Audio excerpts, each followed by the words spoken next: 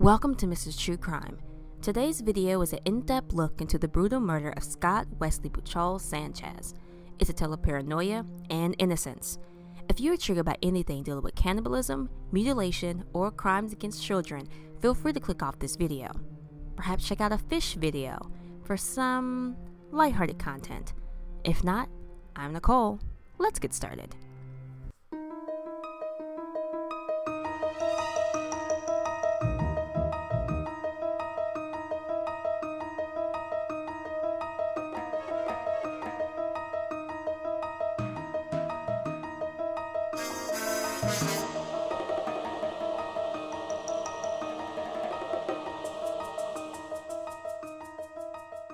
Oh my God.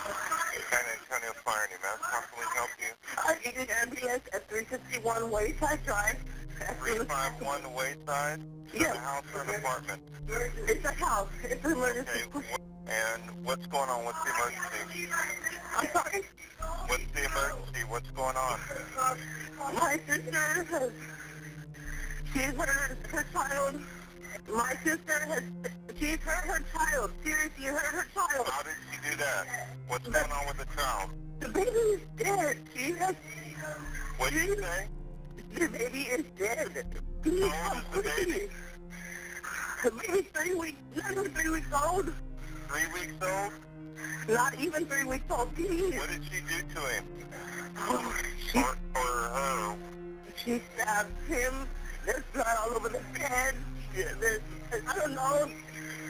In the early hours of July 26, 2009, in San Antonio, Texas, 34-year-old Otty Sanchez grabbed a butcher knife from her mother's kitchen and brutally stabbed her 3.5-week-old infant. She didn't stop there. She further mutilated the corpse, chewed at least 3 of his toes off, and ripped out his brain. Priscilla, where's your sister at? She's just sitting on the couch. She's gone crazy last night. She was hearing voices. She kept bringing me the baby, and finally she calmed down, and I took her back the baby. And then now I just woke up to her screaming. Furthering her attack, Otty began to target herself, inflicting a stab wound to her chest and stomach. Do you stab yourself?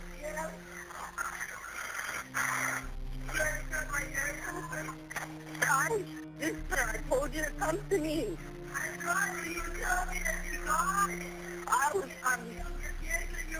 I'm not dead up here. I'm standing right here talking to you.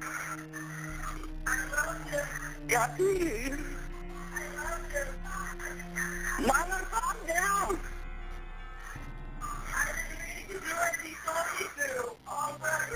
Born in 1976, Otty Sanchez grew up in a household with 7 other relatives.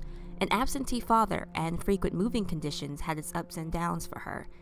For a time, starting at age 5, Sanchez heard voices. They were mainly good, according to psychiatric records, telling her everything was fine, but occasionally she also heard bad voices. One in particular, named, quote, Lucy, was horrible towards her, telling her to cannibalize herself. Lucy and the other voices went untreated, a fact that no one took notice of. Friends and family described Sanchez as the most level-headed. Perhaps the good voices outweighed the bad, since Sanchez did well at school, graduating in San Antonio, Texas with a decent average to pursue a career as a pharmacy technician. It was during these studies in 2003 that she met and fell in love with schizophrenic Scott Buccholz. Their relationship was dysfunctional, often ending in breakups only for the two to reunite after some time. The following years, a lot of outside forces took hold, and Sanchez's mental health worsened. In her court-appointed interviews, she described using drugs for the first time in 2006, which only heightened Lucy and the clan of bad voices. With the voices now louder, Sanchez began to display erratic behavior, causing her to lose her pharmacy job. With her career tarnished, she bounced from job to job, usually working in fast food, though she briefly worked as a home health caregiver. Perhaps having a better day than usual, Sanchez visited Austin, Texas in May 2008 with a friend. While her friend received acupuncture treatment, Sanchez wandered off to a CVS pharmacy where she spent several hours browsing shelves. Staff, concerned, called the police, where she was then taken to Austin State Hospital. For 16 days, Sanchez underwent various tests and was diagnosed with schizophrenia. During this time, Sanchez's mother, Manuela Sanchez, phoned police after she hadn't returned. She stated she suspected Sanchez was into drugs and specifically informed police her daughter suffered from no mental issues. Meanwhile, in Austin, Sanchez was referred to the Center for Healthcare Services in San Antonio upon her release as an outpatient. Court documents claim that she was paranoid, mildly delusional, depressed, and psychotic with hallucinations. Throughout the summer of 2008, she received free counseling and antipsychotic medication, and it seemed to be helping. Unfortunately, budget cuts at the healthcare in September 2008 forced Sanchez to make a difficult decision: pay for treatments or cut off ties. Sadly, Sanchez couldn't afford the treatments, and the paperwork to apply for government benefits became too much to handle, and she stopped going to the hospital and taking the medication. Around the same time her mental health was being challenged, she was re-entering a relationship with Scott, and a few weeks later, she was pregnant. Her pregnancy followed through without incident. At one point, Sanchez went to a counselor for depression, but omitted taking any medication. After Scotty Buccholz-Sanchez was born on June 30th, 2009, Sanchez's recovery was complicated by an infection, requiring her to use a catheter for a week. This darkened her mood. Sanchez's OBGYN prescribed antipsychotic medication, but Sanchez complained that it made her too tired. Approximately 17 days later, she stopped taking the medication. Her doctor planned to prescribe an alternative, but before help could be received, Sanchez got into a fight with Scott and moved out of his home. On July 20th, she and the infant moved in with her mother and sister. That same afternoon, she visited a familiar clinic complaining of paranoia and stress. Sanchez described to counselor Luwinda Combs at the OBGYN clinic that assisted throughout her pregnancy that she was paranoid other women were trying to breastfeed her baby. According to Combs' notes, Sanchez was hearing voices that others want to take Scotty away from her, as well as, quote, visual images of other children's faces transposed on her baby's face, unquote. Combs suspected that Sanchez may have postpartum psychosis and told Sanchez she needed an immediate psychiatric evaluation. Combs called an ambulance to Metropolitan Methodist Hospital and phoned their psychiatric unit that Sanchez would arrive with a postpartum psychosis diagnosis. The hospital worker, according to Combs' notes, didn't want to take information over the phone. Still, Combs gave specific details of Sanchez's delusions and hallucinations. The ambulance arrived at the hospital at 11:39 a.m. At 12:05, Sanchez was examined and underwent physical tests and lab work that determined that her body was mostly healthy. Around 3 p.m., she was finally examined by the hospital's psychiatric counselor. During the 44-minute evaluation, records reiterated what Sanchez said to Combs. Though the counselor makes notes of Sanchez's visual hallucinations and audible voices, there were no claims or suspicion of postpartum psychosis. Sanchez then requested to be admitted to the hospital, seeing as her 16-day stay at Austin Hospital worked prior. Instead, she was given a standard for admission psych evaluation that boiled down to one question: was she suicidal or homicidal? Sanchez stated that she wasn't either.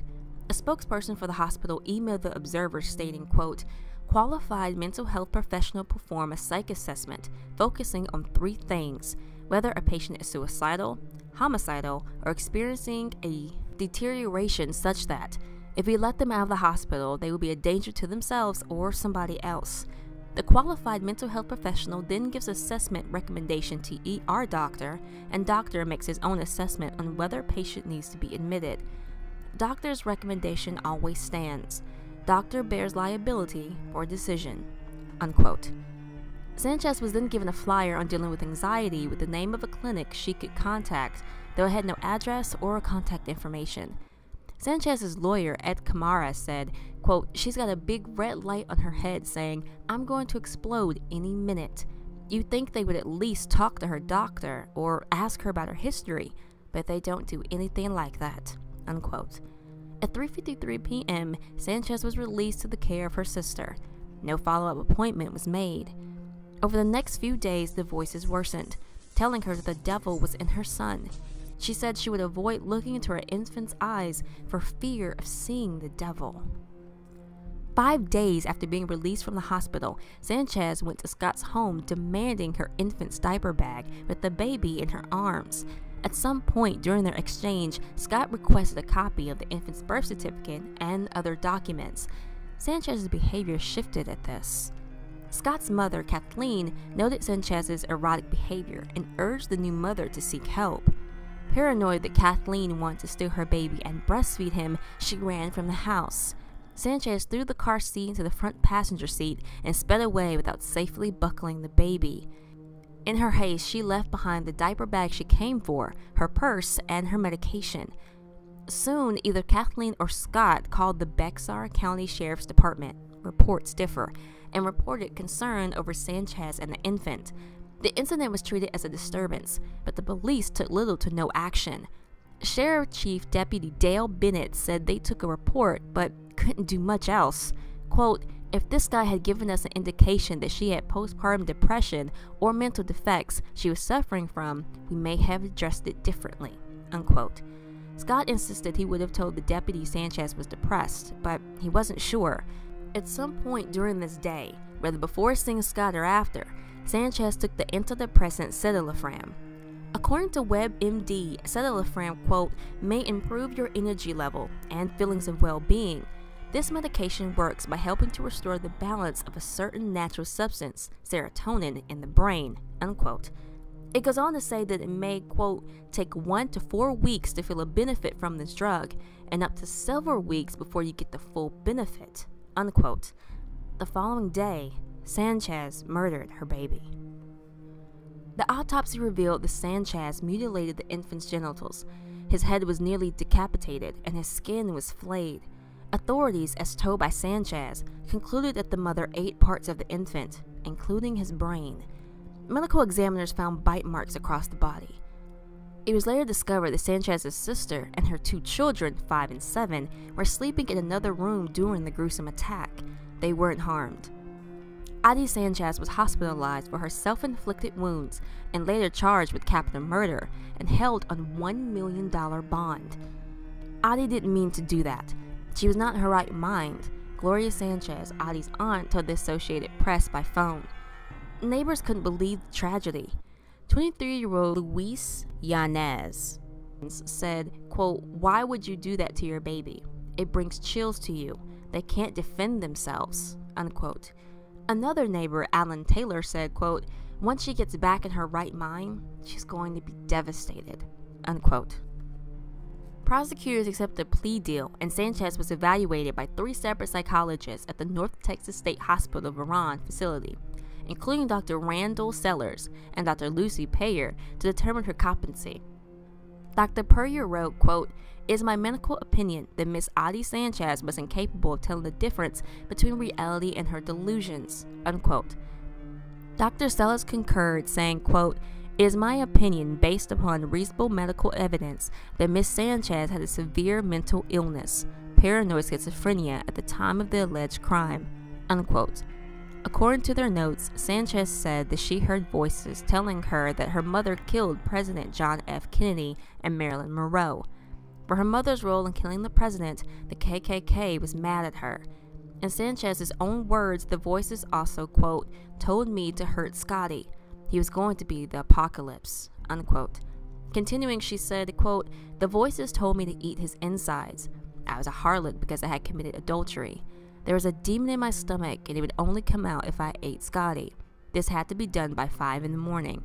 After that, Scotty would evolve, and he would no longer be possessed," unquote. She explained how she killed her son, and how she gagged and threw up while eating his flesh and brain matter, but the voices forced her to continue.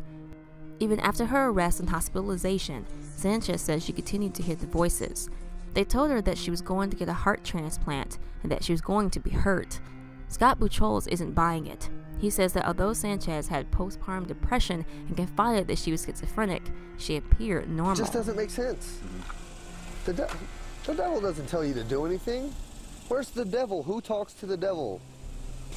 I think she should be punished to the fullest extent of the law. That's a death penalty in a case like this. That's what I believe should happen to her. She killed my son. She should burn in hell. Scott went on to say that, quote, "She was a sweet person, and I still love her, but she needs to pay the ultimate price for what she has done. She needs to be put to death for what she has done." Unquote. On June 30th, 2010, Otty Sanchez was found not guilty by reasons of insanity and is currently in a mental health facility where she remained for, if not all, of her life. Quote, "I'm glad my daughter is getting a second chance at life," Manuela Sanchez said. "I'm sorry my grandson didn't get that chance." Unquote. 1/5 of new mothers suffer from severe postpartum depression, which includes symptoms like despair and failing to eat or sleep. Postpartum psychosis is rare, affecting roughly 1 in 1,000 women. According to womensmentalhealth.org, symptoms can occur as early as 48 to 72 hours after delivery, starting with restlessness, irritability, and insomnia. These women, according to psychiatry professor Richard Pissakoff at the Baylor College of Medicine, suffer from delusions, frequently involving religious symbols and a desire to harm their newborn. Quote, "The most common part of postpartum psychosis is delusional thinking," said Richard. "Often, but not always, it encompasses some type of religious thought. God is telling you to do something. The devil is telling you to do something." Unquote. Postpartum psychosis is a higher risk in women with schizophrenia and bipolar disorder. Dr. Puryear, who worked on both Sanchez's case and Andrea Yates, a high-profile case in Texas where a woman drowned her 5 children, claiming that Satan was inside of her and she was trying to save her children, Yates was found not guilty by reasons of insanity. Says that women with schizophrenia who do not take medication raise their risk by 50% or higher. According to postpartum.net, there's a 5% suicide rate and a 4% infanticide rate. The website goes on to say that many women never have delusions of violence, but because the illness administers delusional thinking, it's very important for the mother to see a doctor immediately. Postpartum psychosis is temporary and can be treated with medication, monitoring, and support. According to Royal College Psychiatrists.ac.uk, the recovery is between 6 to 12 months, with severe symptoms lasting between 2 to 12 weeks. Even with recovery, mothers may feel depressed, anxiety, and low confidence, but with time, most mothers feel like themselves. Otty Sanchez's road to recovery was short-lived. If she was given the right care and patience, perhaps baby Scotty would still be here.